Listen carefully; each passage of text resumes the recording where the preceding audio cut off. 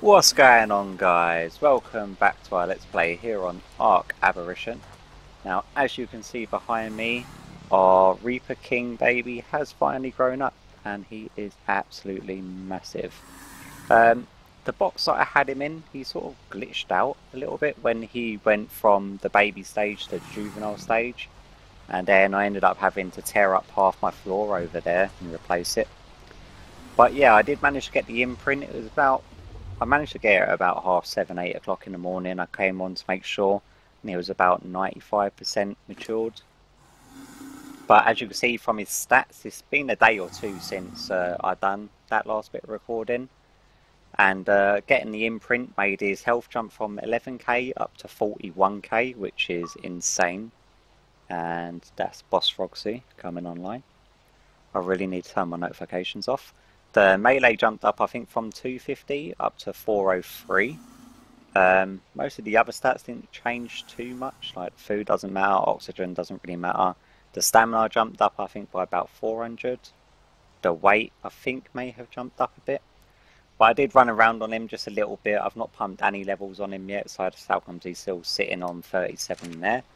Now, in between the last episode and this one, because we lost our glowtail, I went and grabbed a few of them. I grabbed the 180 that I did tame from the cave, and we got a 162 from the cave, and we got a Christmas coloured one.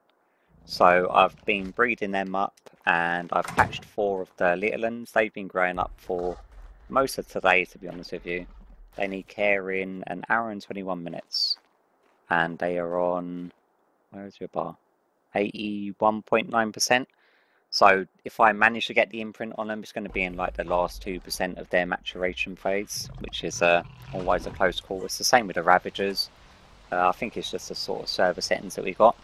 Now, I did go running around a little bit, just doing bits and pieces. Then I went through the cave looking for more 180 glowtails. I couldn't really find any, so then from the cave, I jumped on one of the rock drakes and flew down to the red zone, like the red cave. And I managed to get a 162 Featherlight, which is a male.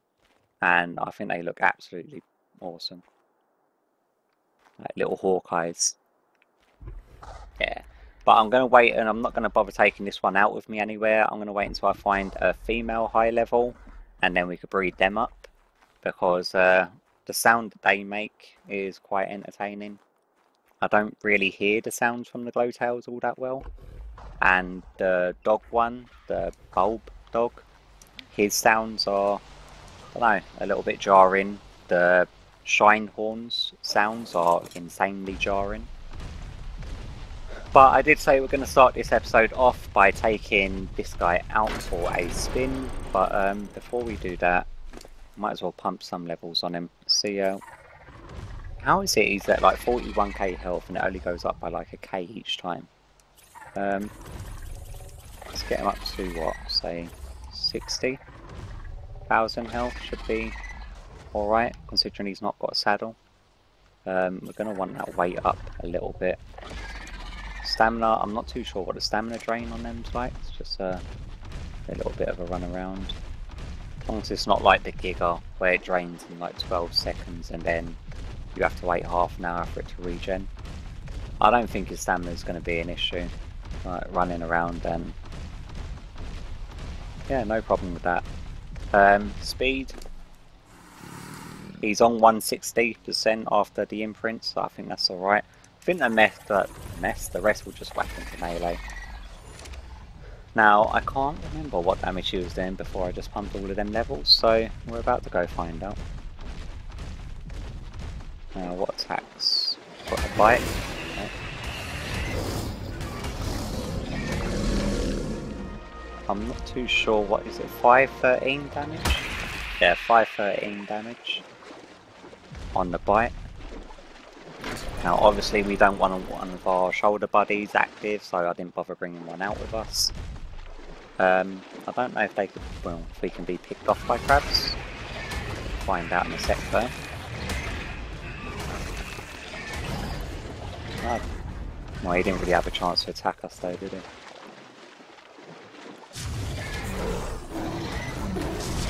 Nor on this Spino. Give it a little tail swipe. Slow him down. And he's dead. I should have really healed up before I left though. But I don't think it's going to be too much of an issue with how much health this guy has. And considering that he hasn't got a saddle, these guys ain't doing a lot of damage. And oh my god, it was a 180 Spino. That's why I want a shoulder buddy on me at all times. I'm just so glad it can't tell me the gender of them, because if that was a female, I will have been kicking myself all day long, more than I'm going to be doing now. Stupid. Stupid thing. Okay, let's see what levels we got. Got another 9 to pump on him. And I am referring to him as a him, not because it's gender specific, but because it's a Reaper King. I can't see it being anything other than a him. The Reaper Queens, the she's, I'm assuming. But yeah, let's go wreck all of this stuff. Yeah, he does a fair bit of damage. And if I remember correctly, he should have like a swipe. So, oh no, that's the shooting the ball thing. And that's the knockback. Wow, that's a far knockback. So give it another go. Or just kill him. Why not? Let's go wreck some more face. Come on. 573 damage. Now for a low level that this was, it was a 54 Reaper Queen that I got impregnated by. And quickly doing this sort of damage and this sort of health, I think it's we're definitely going to have to go for a higher level one. Because the damage output on these guys is just insane. The one bad thing about them is that if you take them down into the caves, you obviously can't take like a shoulder buddy with you. Well, you can, but when you have it on, it will give you the sort of like debuff, which means stuff will do a lot more damage to you. But running around the swamps and stuff, just wrecking face, is absolutely destroys stuff. Yeah, keeping an eye up top just to hopefully not kill any more 180s. Unless they're a fish, I don't like being a fish. Come on. Yeah, so I'm going to run around on this guy for a little bit. And we'll head back to base, and actually when we get back to base I can show you what I managed to find other than the featherlight down in the red cave area. So yeah, I'll see you back in a bit. Alright guys, I've just come back with the Reaper King. He's now up to doing, I think it's like nearly 230, or 230, 630 damage, which ain't too bad going. I run around on him for probably about another 15-20 minutes or so. And he's now sitting at level 182. I still forgot to go heal him up. So quickly get him healed. Up to his 60k health, just so he doesn't go through half a ton of food from the trough doing it. Come on. Anytime today. And thank you. Go park him back over there. Now, as you can see, both of the Spinos grew up, so I've put them in their pen and I've just sort of boarded it off around here. Sort of pick that up where it's there, and I've been breeding these up like every now and again until I get like 4 or 5 Spino eggs. How soon can these be bred again? Another 32 minutes. Yeah, I did it this morning and I did it last night before I went off to bed. And we've got a couple of fertilised Spino eggs ready to go. We've got a couple of fertilised featherlight eggs. They're from like the really low level ones. We've got a level 190 after Tame, which isn't great. I think that was like a 104. And then a level 88, which is just garbage completely. But as you can see, we've got a ton more Drake eggs, and on my search to go get the Featherlight egg, I came across this guy, a level 222, which is the same level that one of ours is already. I think it's this guy here. This guy was a 222 as well. Now, hopefully hatching it, I'll get some better colours than the ones on this guy. This one just looks like the basic sort of blue with red feathers. We've got the Christmas coloured one, which is my favourite one still. Now, I did fight one, which was like an albino one, which was like just pure white, and it looked epic. It was only like a level 12, but yeah, if I'm hoping for a colour one, then it's definitely going to just be the all-white one, because it did look insane. But for now, I'm probably going to call it a night for now. Well, after I get the imprints on these guys, because their stats pretty much double, like their recharge values. One of the 460 charges I'm going to be replacing with the male that we have in here at the moment, who is only a 300, I believe. Are you the male? You're female. You're male. Yeah, the male is only a 300 charge. So we definitely want to replace the male with one of the higher charge ones. So probably the higher level one, the 276. We'll be replacing him, and then we'll have another 3 glowtails to go out and get killed. But what I'll do is that first thing tomorrow morning when I hop on to do my bits and pieces, I'll put the Drake egg on incubation over at Steak Space, because I've not got enough air conditions going here yet. And when it hatches, I will bring you back for that. So yeah, I guess I'll see you tomorrow.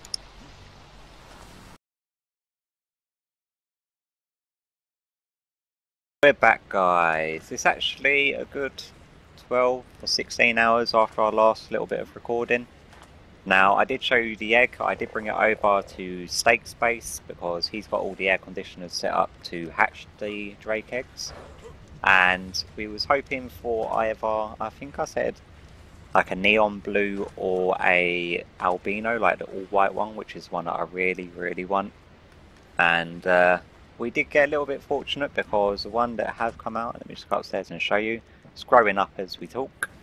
But yeah, it is like insanely, I think it's cyan rather than blue, but it's like nice and bright, which will actually go well in our collection, I think. It's at 42.9% matured. It needs caring about an hour and a half. And yeah, it's been growing up for about 7.5 hours. So I hatched it this morning, and it's around about 7 or 8 in the evening now. But yeah, I've been hopping on every now and again to make sure that he's got enough venom on him. And running around on Steak's Megalosaurus, I think it's called. I don't know what he's done with it now. I did leave it down here healing next to the plant species. But yeah, I was running around on that, taking out the nameless. But yeah, I think today's episode is pretty much just going to be running around on our new sort of tames and just testing them out. So yeah, I think for now, I'll probably wait for this guy. Is this guy? Yeah, this guy to mature until he's ready to get a saddle, and we can actually take him out for a test spin. Just like we did with the Reaper King earlier. Well, not earlier for me, it was yesterday for me, but earlier for you. And yeah, hopefully see how that goes. So, see you back again. Back, guys. It's actually been another day or two later. Our rock drake, has fully grown up, and we've elegantly named him Falcor. Probably showing my age with that little bit of a reference there. Now, I did a bit more breeding with the Spinos, and apparently, I did actually put them on Wonder. I forgot to pick up the fertilised egg though. Whoops, my bad. That one's ready to mate. This one should have a cooldown now. Yeah, I was sorting out my recording equipment and I forgot to pick up the egg. So, whoopsie daisy. Yeah, the red wasn't a mutation. So, I don't know, but I've made the male, who's now got the higher stats, and I swapped him out for the red one. And this guy still has the one random mutation. But as to what it is, I'm assuming that it's a stat mutation, because it doesn't look any different from its original mother, which is this one. And this one have a stat mutation? Okay. 361, 5700. 361. Yeah, I don't know what the mutation is. Must be something very sort of like minor, but yeah, I sort of breed them up every now and again. Also, in between the last cut and this one, I've been breeding up the glow tails, and I swapped out the higher level male for the lower level one. So now when we breed them, we've got just the higher sort of stats on them.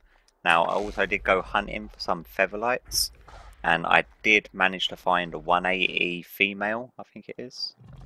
Yeah, 180 female, which is the max level, and a 162 male. I'm still on the lookout for higher ones. Now, the reason that I'm going out hunting for all of these 180s now is because I'm actually looking to probably end this series soon. And that's purely because we've pretty much done everything that there is to do on Aberration, barring the last two caves and the boss battle.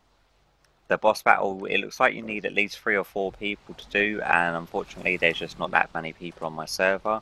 This server's more a single player server for me than it is a multiplayer, just so that my world's constantly running.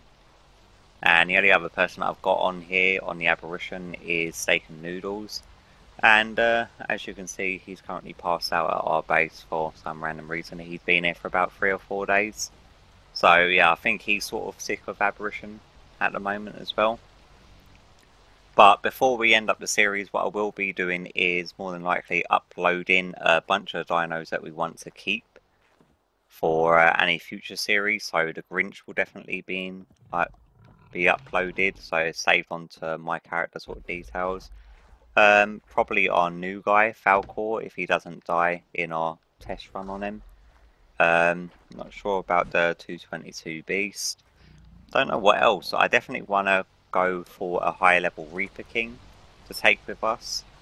Probably one of the Yankees. I want to make sure that we've got a set of all of the shoulder buddies to take with us, which is how comes I've been out hunting for 180. So we've got a 180 Glowtail, and I think the other one was like a 172.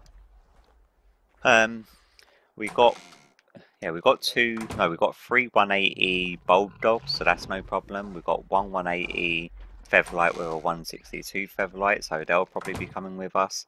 And I think the Shinehorns, we've only got 180 Shinehorn, which I found so far. So I'm definitely going to be on the lookout for them. But as for now, we're going to take Falcor out for a bit and see how he handles. But first of all, we're definitely going to want to pump his health. So we've got 34 levels. It's been a couple of days. I did go running around on him, but I've not actually pumped any levels on him at all. So he is a 222. I've got the full imprint on him, and we're sitting at just under 13k. How much per point? It's about 500 per point. So let's get him up to, say, 22k. We always want to go up to at least 2k stamina. And then his weight, put 1 point in, and then the rest of our points is just going to go into melee. Nice. And then we'll quickly heal up before heading out. I need to get some, whatchamacallits, organic polymer. Yeah, when you're running the, actually, instead of getting organic polymer, I should have a bunch of ascendant pieces, chest pieces. I've got 1 sitting in here. You know what, we're going to take that. Just because it's better armor than the one we've got, and we shouldn't have to actually paint it either. Get off. Take the skin off of that. We put that one on. And I don't know which one's got the paint job on, I think it's this one. And there we go. Yeah, so we don't actually have to get any organic polymer. That's good then. So this guy's all fully healed. Now the other Spino I didn't just kill, I've actually just let him go outside here, and I've just left him on Wonder and Aggressive. So he's just killing everything and anything out here to stop any badness from attacking us as we come and go from our base.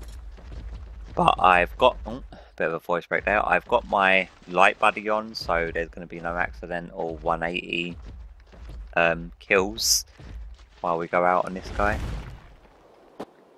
Okay, we've got a crab. I've got to get away from the base a little bit. Get rid of these Sarcos and half a ton of Piranha. You know what, let's just get rid of anything bad so then I can quickly hop off and change his harvest settings, because otherwise he's going to get super overweight very quickly. So resource harvesting, he's got enough food on him now. Let's just see what sort of damage we get this guy up to. We're at 414 per hit at the moment, which ain't too bad. I'm fairly sure crabs can grab us off, so got to be a little bit careful with them. Get wrecked. Run around here. Get out of the water. Yeah, the crabs only ever seem to try to take you off your mount if and when you're in the water. Get wrecked. On level 12, wasn't that much of a fight, was it? Oh, we've got a 180 nearby. So we'll definitely be checking the larger stuff this time round. 18, that's about times 10 off. And a 54.